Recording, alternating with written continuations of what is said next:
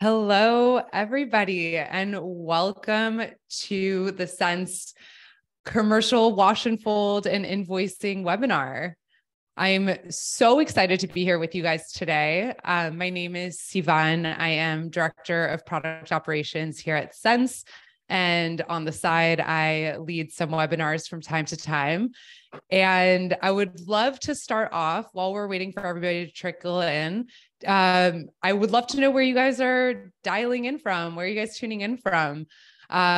We are here in New York, San Francisco, Washington, D.C. We have a couple different representatives from different parts of the country. So we'd love to hear where you guys are coming in from. Drop it in the chat.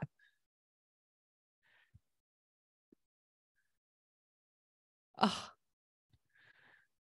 it's just us in New York and Washington, D.C. and San Francisco. Nobody is here from anywhere, or nobody's telling us where they're here from. I would love to know. We got something in the Q&A. Oh, chat is disabled. Thank you, Joe. That's interesting. Katie, my tech expert, might be able to help me here if chat is disabled. Sorry about that, guys. Well, in any case, thank you, Joe. You are my shining star today. Michelle, same thing.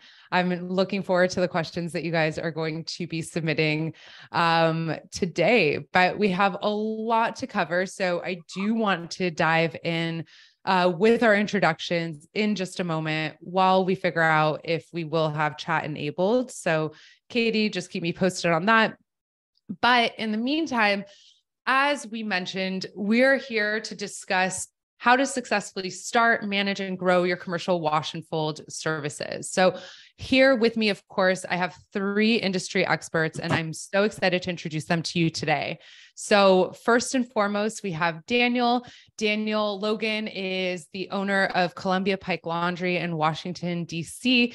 He is an expert in commercial wash and fold, has a huge commercial business, and also pickup and delivery, basically anything in those elements amongst everything else within the laundromat space. He is our go-to on that side.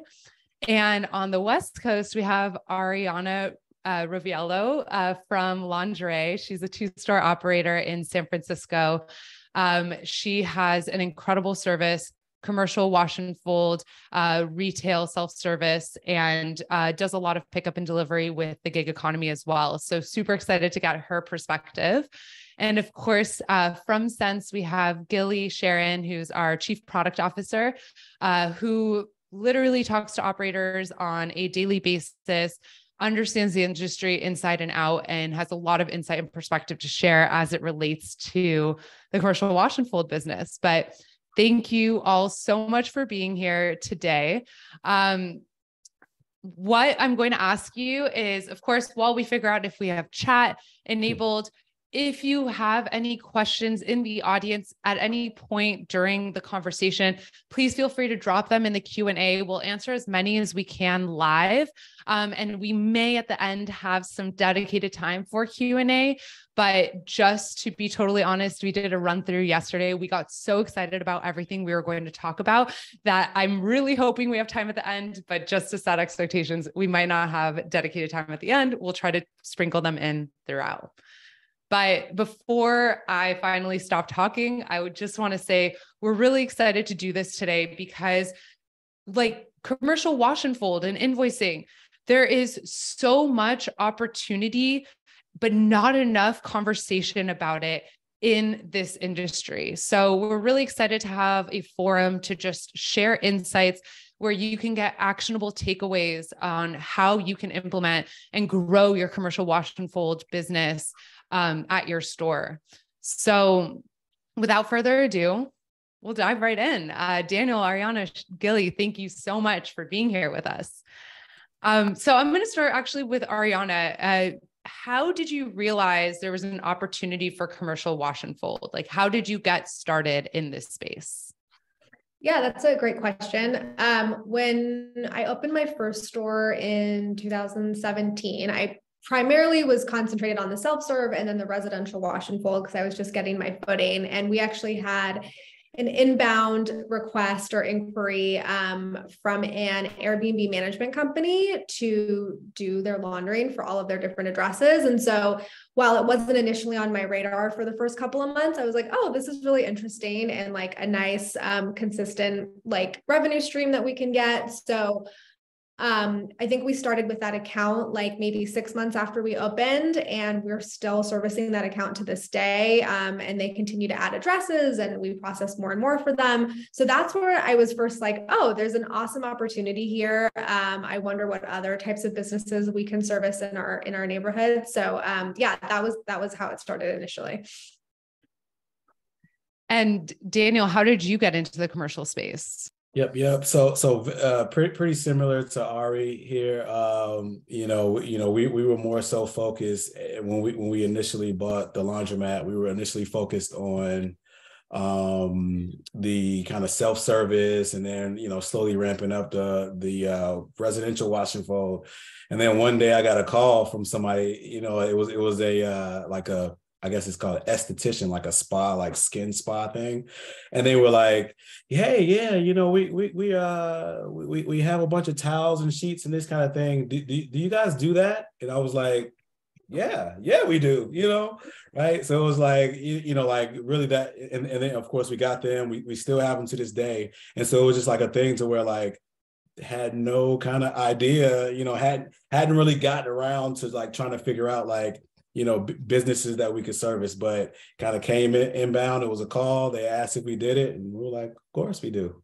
We actually, at that time, we didn't even offer pickup and delivery. And so that was one of the things that actually like spurred us getting into pickup and delivery, because it was like, now that we're picking up from these guys, I think we were picking up Monday, Wednesday, and Friday on those days, right? It was like, well, I mean, somebody has to drive and go get these, these items from this particular business. Like, why don't we pick up 2 or 3 or 4 other residential folks as well along with it? So the commercial launched us into pickup and delivery. So the opportunity literally presented itself, and it was too good to pass up. Yeah, exactly. That's pretty beautiful. So you mentioned nail salons, estheticians. What kind of commercial businesses do you both service? And is there anything out of the ordinary? Because when I think about commercial, I think about hotels, and I think about Airbnbs, restaurants, nail salons. Is there anything that like you do, or any specific businesses that you service that might not come to mind? I don't know, Daniel, what do you think? Ours are pretty like, I don't know. I'm trying to think. I mean, we do uniforms for like UCSF. So that's something that's not like linens or napkins or et cetera. And so we wash those for them, and then we have to hang them and return them back on a specific type of rolling rack. And so that's kind of a little bit different, but I don't know, Daniel, you might have a better. Yeah, one of the interesting ones for us is cleaning companies. So like the companies that go out and clean folks' houses or whatever, right? We like the microfiber towels that they use to clean everyone's houses. We launder those for them. We actually have that stuff coming in every day, basically. And the cool thing about these companies, right? The cleaning companies is that I really see laundry as being on the heels of the cleaning company, right? So like outsourcing chores, right? So like the same person who's going to pay somebody to clean their house is also going to pay somebody to do their laundry, right? And so you can Google cleaning companies right now, and like 500 cleaning companies come up, right? If you Google laundry service, a few come up, maybe 2, 3, 4 at most, right? So getting in there and kind of partnering with these cleaning companies to do their towels, right? To be that to be their vendor, right? But also to get access to their customers and do a little bit of cross selling, that's you say interesting. That's probably the most interesting one that we have. I have to say that is such an incredible insight. Yeah, Gilly, go ahead. Yeah, no, I love that. And I think that, it seems clear that when I look at the market from kind of a more global perspective, that commercial laundry is an obvious one, right? It's very, very recurring. And these are businesses that are paying for labor anyway. So if they're paying for labor anyway, then it makes sense to go ahead and shift that spend either from an in-house team that could be spending their time doing things that are better or more important for the business, and shift that spend to a professional, to a laundromat that knows how to do it well. Do you have any other insights around, because I love that, go to the cleaning companies and be the laundry provider for said cleaning company? That's a great way in having conversations with commercial customers. Of course, it's going to be a different conversation than we're trying to like the standard marketing we're doing to get a retail customer. But how are those conversations going? And maybe you can share some insights on how you've won some of those deals beyond just the cleaning companies. Not so just insights on getting cleaning companies and other kind of commercial types accounts. Like your outbound. Just like, yep. Right. Or are you not doing any outbound? Is it all coming to you? Yeah. Yeah, most of it I would say is inbound. I would say probably 85, 95% is inbound. We kind of loosely spun up a whole kind of like a sales kind of engine to try to like go out and do some outreach or whatever. So I would say still mostly inbound. I do have some maybe ideas on areas to go for doing the outbound, maybe if that's what you're hoping for. Yeah, I mean that's a better answer than I was expecting, Sure, right? okay. The fact that you're growing and it's all coming inbound says something to everybody on this on this webinar, saying, hey, the opportunity is there if you make yourself available. Yeah, gotcha. Yep. So I would say on that front, then one of the things that we've been doing recently, probably over the last 6 months, is like the Chamber of Commerce, like the local Chamber of Commerce, different networking organizations. Like I think BNI is a national networking organization. The cool thing is that like a lot of laundromat owners, laundry service owners, right, aren't in these groups. So like if you were to join, you would be the only one there, right? So like we found that, right? There aren't any laundry or dry cleaning or whatever. So like anytime any of these business owners, they're business owners, right? Anytime they think of laundry or dry cleaning, they're going to think of you because they saw your face at these meetings, right? So that's one of the kind of, I guess, tips and tricks that we've used. I love that. Now, yeah. And Ariana, for you, how much of your business for the commercial side is inbound versus outbound? And how are you vetting those inbound inquiries that come your way? Yeah, I mean, similar to Daniel, I would say that most of it is inbound or referral from existing businesses that we service. So that's always a pretty high compliment for someone to be like, hey, like we use this service, like they're great, like here they are. If we're just getting kind of like a random inbound inquiry, we have a form on our website that specifically requests that if you're looking for business or commercial services to fill out that form.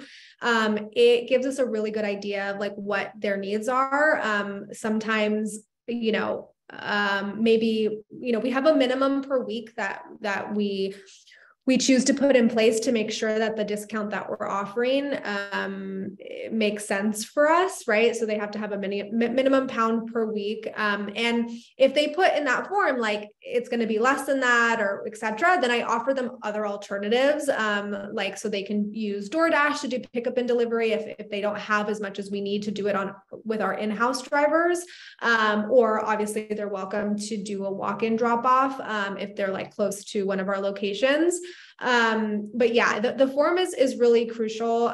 It also helps you, and I don't know what we probably will get into this at some point, but like, keep track of like where to put said customer, like from a pricing perspective. So, know, like, okay, like if, and I find this is like, it might not work for everybody, but in the form, instead of asking them how many pounds they're going to be doing, a lot of people do not know how many like pounds of towels they have, but they do know how many bags. Yeah, exactly. Yeah. So I ask for bags so they can give me a sense. So if it's going to be 2 bags a week, it's probably not going to make sense for us to do from a commercial standpoint. If it's going to be 10 bags a week, like that's different. So yeah, and I also encourage you guys to put something like that on your website, because that also helps from an SEO perspective. If someone's looking for business services, like you'll pop up more frequently. So yeah, that would be my kind of tip on that. And I love what you mentioned about not asking for pounds versus bags, because for us in the industry, we're so used to talking in the format of pounds, but thinking about who your end customer is and what makes sense to them is ultimately only going to serve to benefit you in attracting those customers and bringing them in. So amazing insights there on your form. I also saw your form. It's branded beautifully. It's very concise, but also just, gets you all the information that you need at a glance. So when you guys started this commercial side of your business, both Ariana and Daniel, what were your in-house operations like to support commercial wash and fold as that side of your business grew? Like, how do you deal with the labor responsible for commercial customers? And I know, Gil, you probably have a lot of insights also in speaking to many operators about this, about how we think about labor in laundromats in general. But generally speaking, Daniel, Ariana, like, do you train employees differently? Do you have dedicated employees for this? Yeah, that's a great question. So anybody that we're onboarding into Laundry, we have a very separate day dedicated to how to process commercial accounts. Because, for our residential, we have a very standard way of doing things. And it's like, the shirts and pants, et cetera, like they're going to be folded a certain way. You're getting generally the same types of items. But for these commercial accounts, especially these like really big ones, like if we're doing napkins and pressing, like they need to know exactly like how that specific account or restaurant or hotel wants their napkins pressed. And so we have like a log or like a legend in our back room that is like, okay, this commercial, it's napkins. They want it folded this way. And so it's very clear if for whatever reason someone forgets. Generally, once they're trained and they kind of get the hang of it, they know how to process everything. We have an account, like the one that I mentioned earlier, the Airbnb management account. It's all linens, but we actually house the linens for them. So they have cleaners that will come and pick up the addresses based on their need or demand. And so we then have to we have a special protocol for that. So in short, yes, it requires, I think, a separate training. We have everybody on our staff learn everything, because if we need to switch things around, if someone's covering for somebody else, and we typically get that order in on a Tuesday, and we just want everyone to know how to process everything. But yeah, that's how we do it. Yeah, if I can go ahead, Gilly. No, go ahead. So when I think of like at Sense, we think a lot about the life cycle of an order, right? It gets placed online, a driver picks it up, it lands on the counter, it goes to a rack, it goes into the washing machine, it goes to the washing and processing thing, then it gets ready for pickup. So all the different stages in that life cycle, we want to go ahead and say, great, a commercial order, a residential, a walk-in order, a delivery order, it can all land on the counter and then go through its process and not do too much interruption to how the employees are currently processing that day, whether you're single or more than single coverage. How are we fitting this commercial laundry into that existing process? And so, yes, hey, we need extra training. So even though it's not standard, we need to go ahead and do it. And, Dila, would love for you to kind of give some feedback on how you've managed, hey, we want to treat this the same so we can assembly line it. Right. But at the same time, we can't always treat it the same, because the nature is different for many of these commercial businesses, and how you kind of manage that. That's right. We've actually kind of broken out at different stages, right? We've broken out the processing of the commercial stuff to happen overnight, right? Like a lot of our commercial accounts, once you get trained up on folding the sheets and how the towels are to be folded and the pressing and all that kind of good stuff, right? Folding 50 sheets and 200 towels is you guys can kind of, we're going to push this off to the evening and let you guys come in here at night and just bang all this stuff out, right? Versus, on the residential side, it's more so hey, let's make sure that we're not mixing up this customer with that customer, and these socks look like this customer's socks, and all that kind of stuff, right? So we've kind of tried to push a lot of our commercial volume to the night. Our night crew is what we call them, and allow them to, once they get trained up, to do it kind of separate, and that'd be kind of our overnight workhorse kind of situation. That sounds the most efficient. I've definitely heard of operators processing overnight, generally speaking, to keep their machines also available for self-service during the days and not occupy those machines, especially those bigger load machines that are oftentimes required for these commercial customers and the volume that they're doing. Just on the machinery side, I have a niche question for you, Ariana. I know last year I actually saw you at the Clean Show. You had just bought a press, and I think it was specifically with one commercial customer in mind. But like, when do you justify buying new machinery for your scale? And in your case, did it help? Is it like worth it with that press? I would love to hear a little bit about that. That's a great question. Yeah. So when we were approached by a restaurant for napkin pressing initially, I got just kind of like, we had never done it before. And I just, similar to what Daniel said, I was like, yeah, of course we do that. Like, why wouldn't we do that?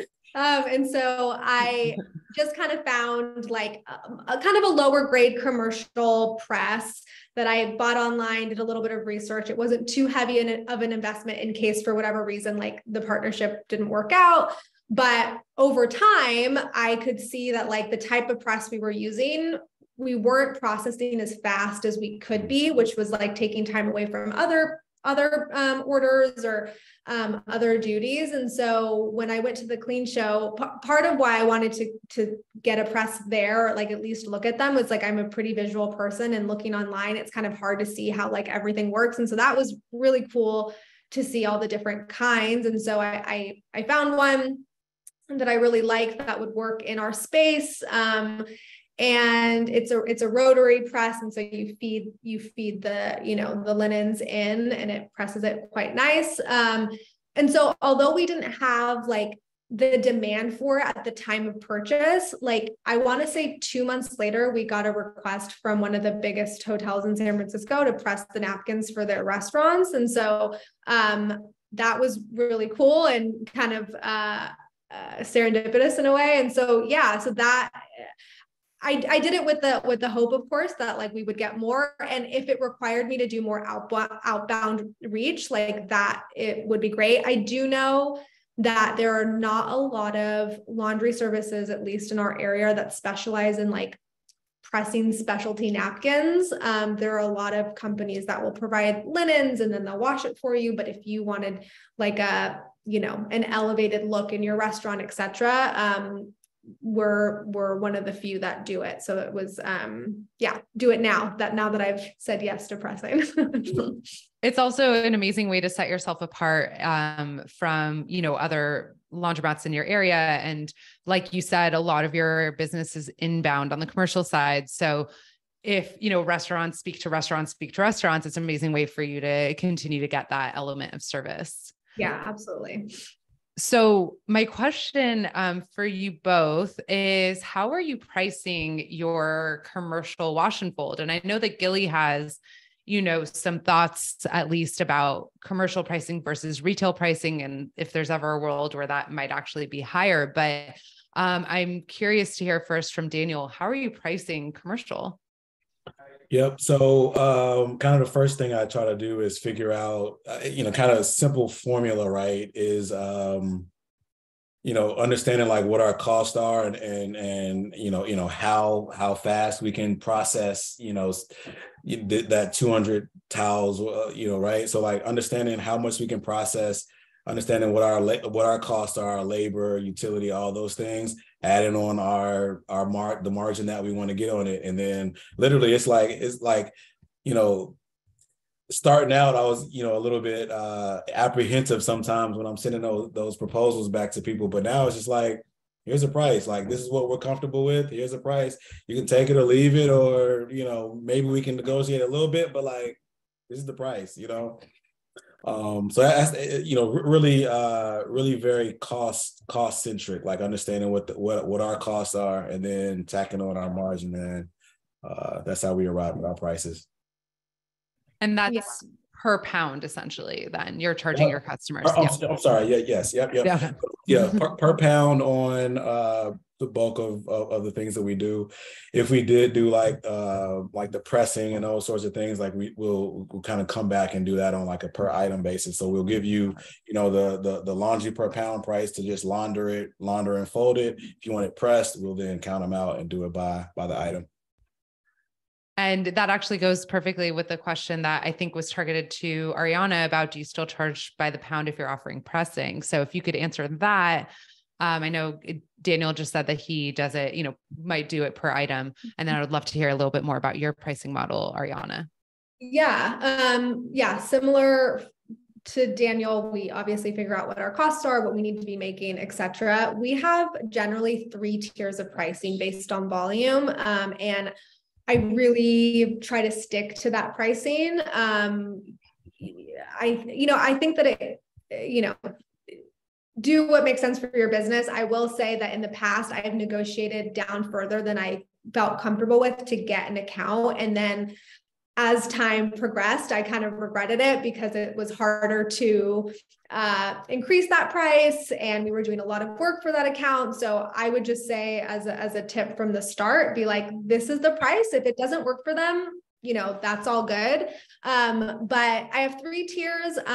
That's the base price. And then I have a bunch of add-ons that are also per pound. So if they wanted to add vinegar, bleach, oxy, pressing, those are all additional, modifiers or, add-ons, if you will. So that's how we do it. And also I would very much recommend when you send someone pricing, do a one sheet. I wouldn't do it in an email because you can update your one sheet more frequently. Say at the bottom, prices are subject to change with notice. So you can say in the new year, as your labor and your prices for things go up, you can be like, it's going up 5 cents, per pound this year because of X, Y, and Z. You don't really need to tell them. They know if they're in business that costs are going up, but that gives you a little bit more flexibility. And yeah, so that's what I would do. I love that. And I think that's so important, between inflation and labor costs and cost of goods. I think it's so important to make it clear from the get-go, for the sake of your relationship, that that's one simple takeaway that you can do is anytime you get a new commercial customer, add in literally just a line at the bottom that says prices are subject to change with notice. Gilly, yesterday you and I were talking a little bit about this, and I'd love to know, based on your conversations with operators as well, is there ever a world in which commercial pricing is actually higher than retail? Because I think our assumption is that commercial means bulk, means discounted. Is that always the case? Yeah, so I don't think so. I think that it's really a question of labor. Right? Like the core cost of doing the laundry is not necessarily going to shift. But the labor, and if we're going to be pressing napkins and folding them and turning them to a swan and putting them in a box before we get back to the restaurant, that's going to take a lot more time. You need to factor that in before you just assume I'm getting a ton of volume, because volume doesn't change how much time it takes to fold a swan. Right. And so we need to go ahead and incorporate that into our pricing. And then I just want to also just say that I'm really happy to hear that the standardization of pricing is important, because I think when I look at this from a very kind of bird's eye view, that's really important, not just from an accounting perspective, but your ability to scale your commercial business is having that one pager that is, hey, if you are in between the 5 and 10,000 pound tier, we can go ahead and do that.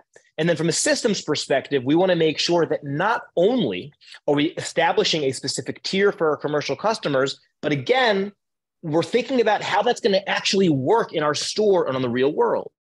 And so how do we make sure that when that bag of laundry that is part of that commercial tier shows up on the desk, to Ariana's point, we can go ahead and add the add-on.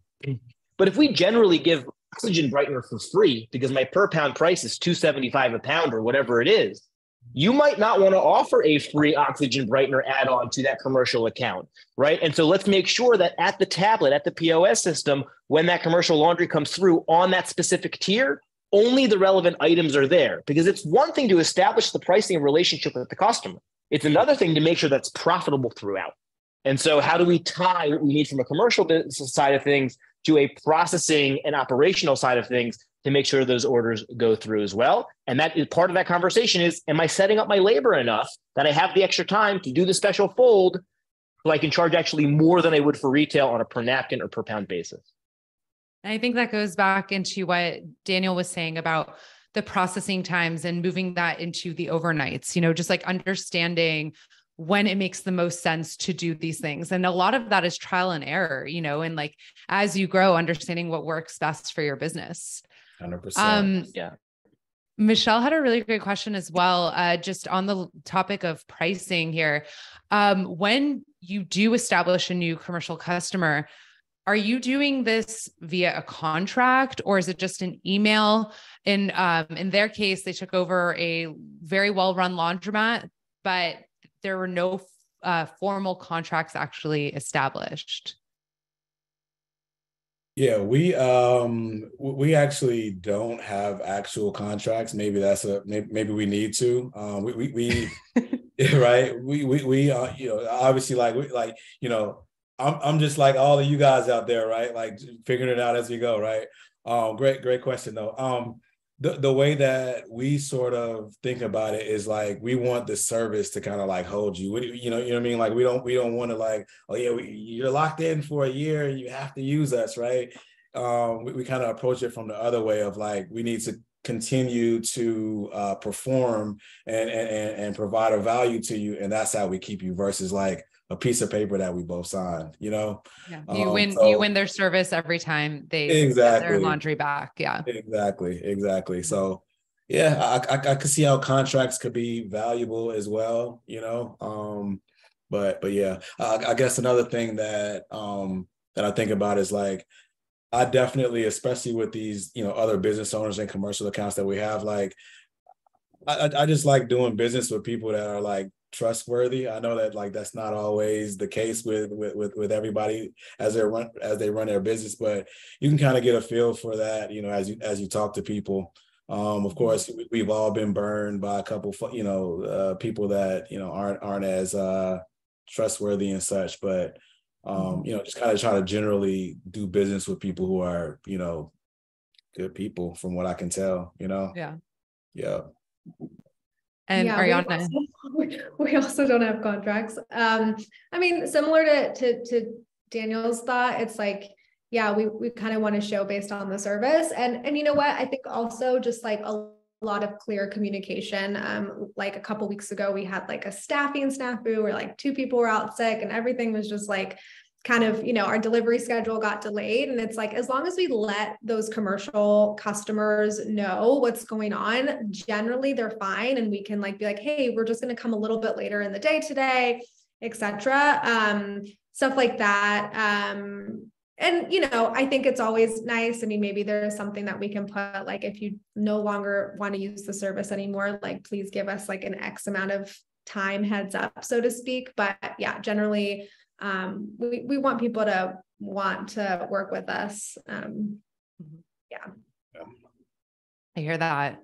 And so with that being said, before we move on from the pricing conversation, Matt actually asked, because I know I'm familiar with the fact that there's a heavy soil or extra soiled, options sometimes as an add-on. There's also, you talked about vinegar, for at least to remove some of those stains and smells. Matt is asking, what kind of chemistry are you using for your extra special dirty commercial laundry?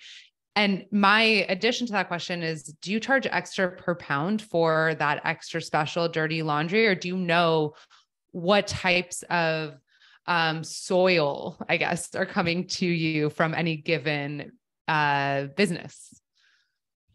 Yeah, we have different protocols based on like the type of business and what we kind of expect the, heavy soiled stains to be. Like, a lot of restaurants, it's like grease on the napkins. And so if we get like a big bunch, we usually like will sort through the napkins to be like, okay, these are just like regular dirty. These are like heavily soiled. And then we will charge them extra for like the heavily soiled items. Sometimes we have to like pre-stain treat them, like, and we have to like put them in a big bucket with like stain stuff and like let it soak. So like there's a process, and that means like we're charging extra for that, but I wouldn't feel comfortable charging them for the whole batch if there's only a subset of napkins, for example. So it just depends. Linens, that can be a little bit different, but I would say generally bleach will do the trick. And you can also ask them, and this is what we do too. It's like, there are some commercial clients that like really like, you know, want to stay with eco-friendly product only. There are some that don't mind like more chemical driven stuff, detergents and stuff. And so we ask them at the beginning, and then we know like, you know, what to treat their orders with. Beautiful. Thank you for that. So just to move things along, we will be talking about delivery shortly. But you know, one of the things that I want to talk about is, especially for operators that are new to the commercial business, like you said, Daniel, you got a call and you were like, yes, we can do it. We are obviously, you know, so enticed by the possibility of machines running, of dollar signs and stuff like that. When do you say no to an opportunity in the commercial space? Like, I think that this is something that we need to talk about, because again, you guys have done a lot of trial and error, but when do you say no to a commercial customer? Yeah. We actually had to say no, like within the last week to a customer. It was a hospital facility. And it was actually kind of two reasons why we ended up saying no. One was because the volume that was going to come in was going to be just like, you know, so much crazy volume. Like I think they were talking about like 1,000 pounds every couple of days, right? And so, you know, understanding that type of volume coming in, like we aren't the best suited to be able to do that, right? You want like the tunnel washers, you know, from the hotels that are coming in with the 1,000 rooms or whatever, right? That's different from like what we're kind of set up to do. We, as in laundromat owners in general, right? We have lots of small machines. Those guys have like very few huge machines, right? Yeah. And so they can do, you know, 1,000 room hotel and you know, 4 hours or what you call it, right? So like we're just like not really set up for that amount of volume. It was just too much volume. And then two, this was also a nursing home type of deal. And so like we talked about heavy soils, right? So like bodily fluids and those sorts of things, right? You know, I went to the team and was like, hey, like, I mean, how do you guys feel about that? And they were like, no, right? And so like that's a no for me, dog. Yeah. Exactly. Right. So like also taking like, you know, taking your team into account and like, yeah, like, you know, they're the ones that are doing it, right? Like I'm not the one that's in there rolling my sleeves up doing it. I mean, I will if I have to, and I have in the past, but you know, these are the people that are doing it, you know, day in, day out. So like taking them into account in what you're bringing in, you know, that's definitely a big one. Love that. And sorry, Ariana, in the interest of time, I'm going to continue to push this forward. But to sum that up, it's just really important to know what you can and what you can't do. Like when you are a commercial wash and fold business, you are not an industrial wash and fold business.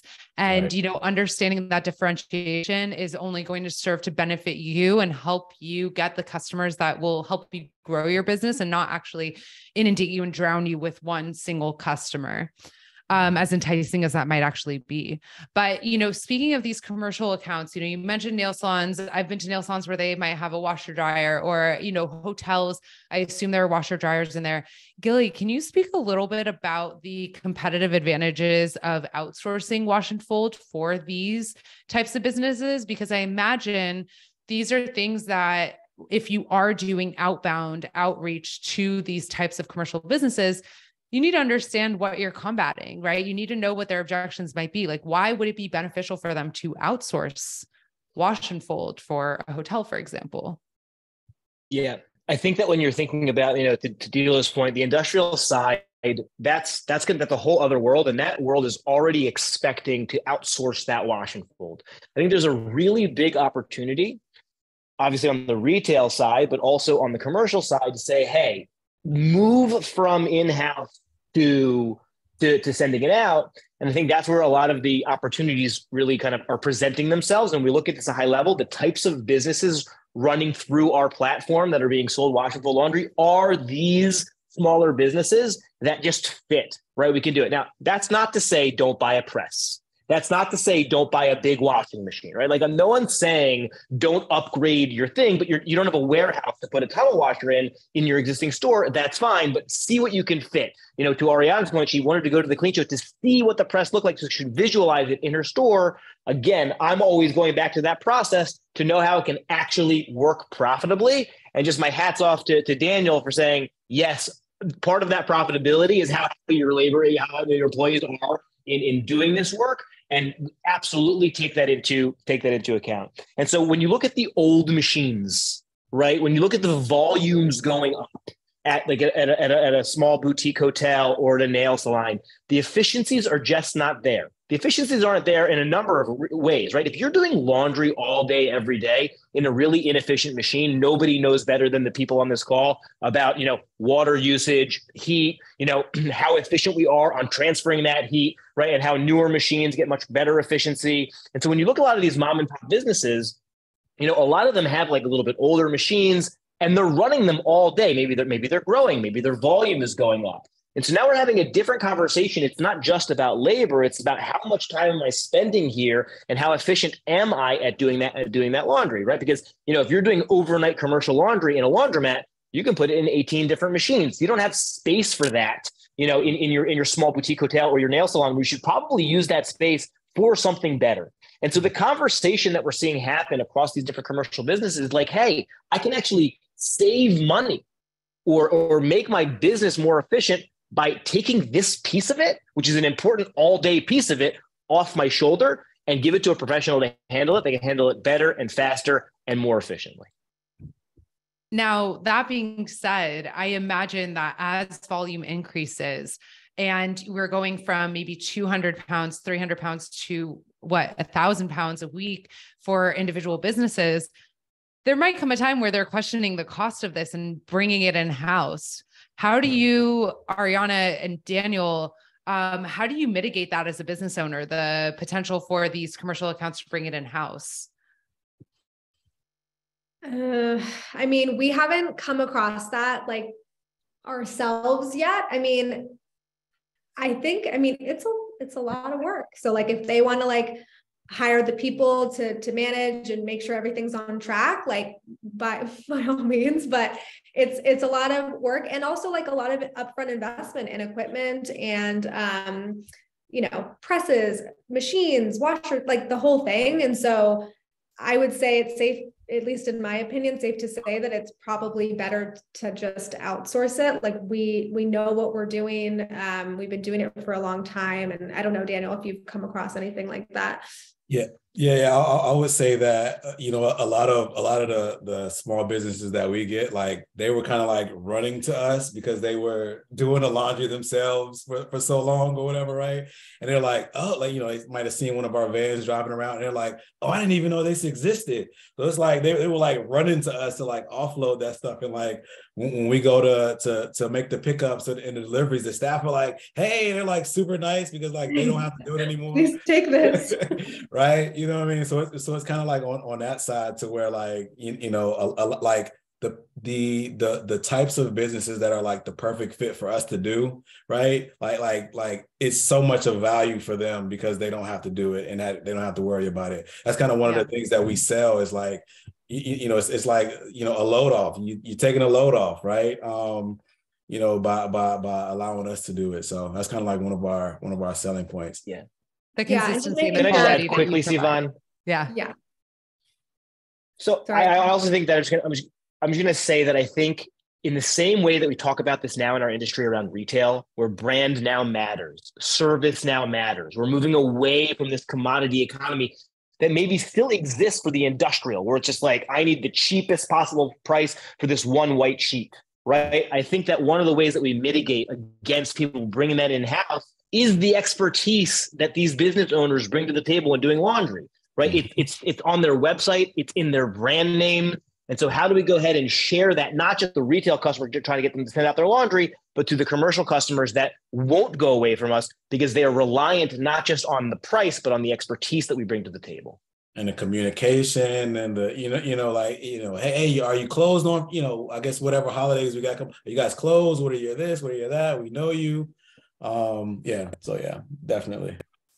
Awesome. Well, I do want to do a quick time check. We are at like 15 minutes left in this session and so much more to cover. So I want to dive straight into delivery and delivery management with pickup and delivery. So Daniel, I know that you mentioned, early on that your first commercial customer basically led to the start of your pickup and delivery business.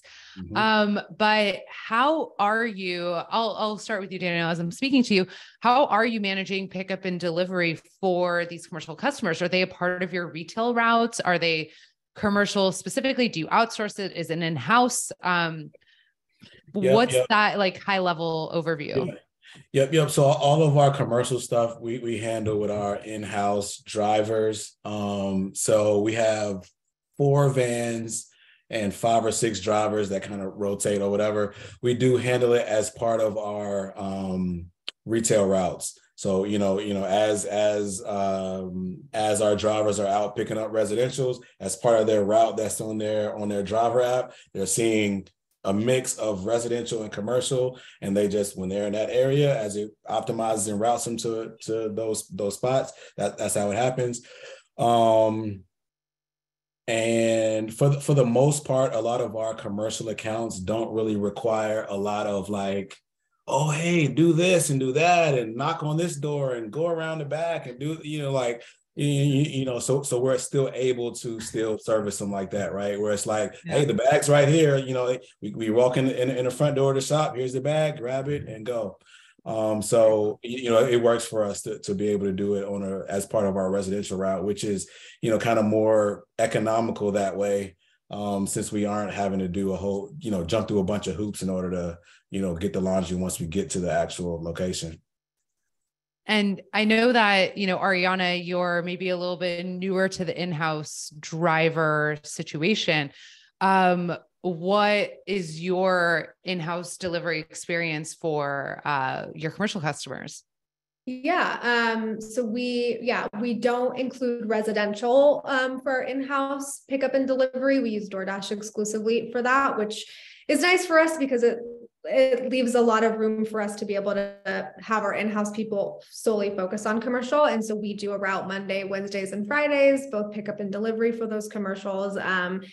And unlike Lucky Daniel, we have a lot of commercial accounts who we need a special pass to go downstairs to pick up the laundry and do all this stuff. So we definitely need our in-house team to not only do it, but know the people that they're picking up from. We don't have as robust of a route, as Daniel. We have one van those 3 days. And we always tell our commercial, I'm like, if it's a Tuesday and you need some stuff done quickly, just let us know, we'll come get it. But we just try to keep things on a schedule, obviously, to make sure that we're being as efficient as possible.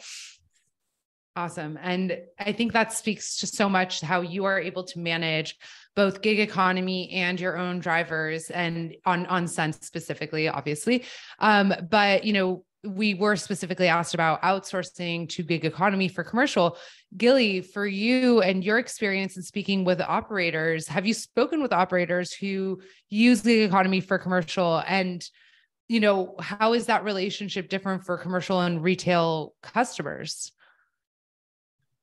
Yeah. So, I think that we heard it. It is different, right? To Daniel's point, he's choosing customers or commercial customers that he can fit on that route, right? It's not just a consideration of, can it happen in the store? Do I have the machines? Do I have the labor, right? It's also a consideration of, is it going to work with the rest of my system so I can grow my business without throwing wrenches into the existing process in my business? Now, if Daniel had an opportunity to go to 8 different places on a separate route for just commercial customers, Sure, I'm sure that we would, that he could consider that, and we could figure out how to make that profitable. But way better if I could just add another stop on the route.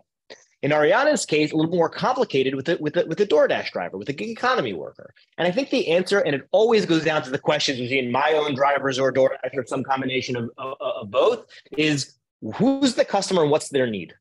In many times, if you're doing a daily pickup from the nail salon, a gig economy driver can work just fine. It's a nail salon. I walk in. Hi, I'm here to pick up the order. Here's one bag of clothes. Now, if I'm going to a hotel once a week and I've got 17 bags of clothes, then of course the gig economy is not going to work. But it's not mutually exclusive, right? You don't have to make a decision.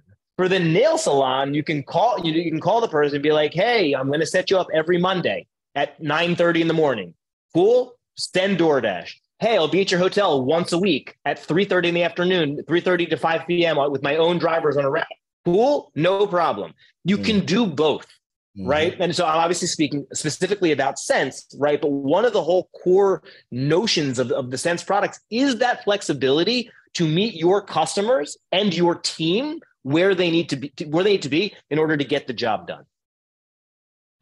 I love that. And I actually think it's a really great segue into my next topic. And Michelle, I'm so glad that you asked this question, but Gilly, just to continue that conversation about the flexibility of technology and, not having it be mutually exclusive. What are the different ways that technology has helped establish commercial laundromat businesses, and why is that important? Why is laundry specific invoicing important? Why is laundry specific commercial management important? Yeah. So technology is going to be the ability for you to do what you've done once and scale that and add new without adding process, right? Things around like commercial tiers. You set it up once, you have a tier or multiple tiers based on volume or difficulty or whatever it is.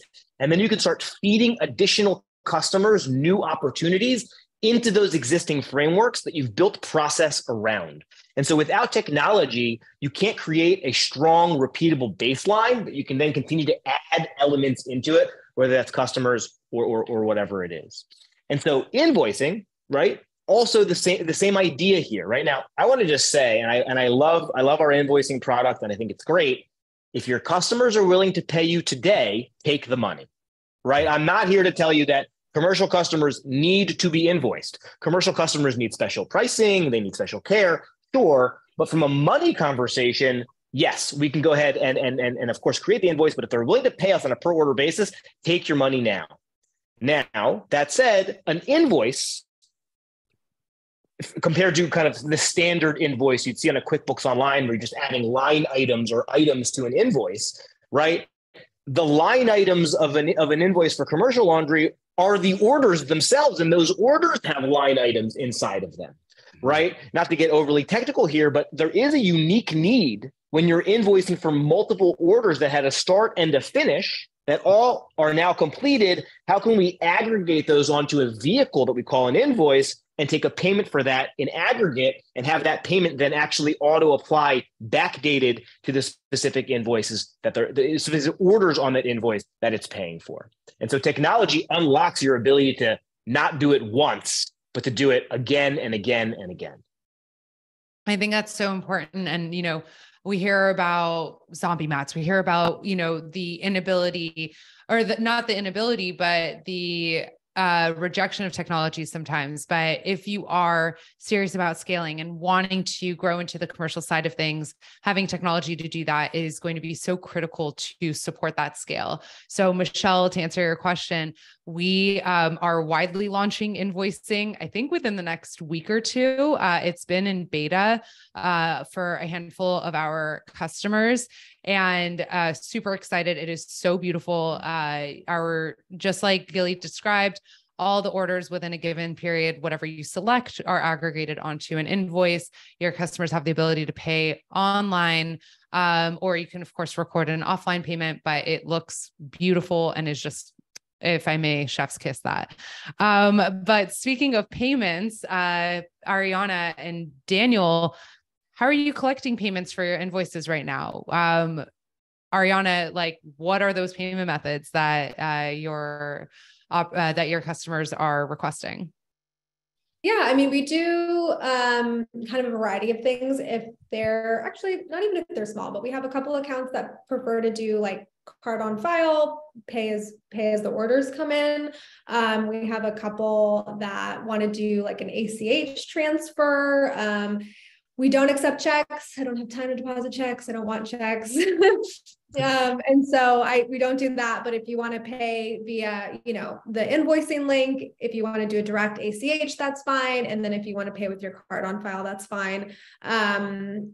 But yeah, we're really excited about the invoicing feature and how it aggregates all the orders together and just sends them out, saves a lot of time at the end of the month. That's awesome. Yeah, we accept all those same types of payments, card on file, ACH. We do take checks. It's like no getting around it. Like a very few people like that we allow to do the checks. I got like 3 checks floating around that I need to deposit or whatever as we speak. Man, I'll tell you like one thing about like we're out right outside of DC. We're in Arlington.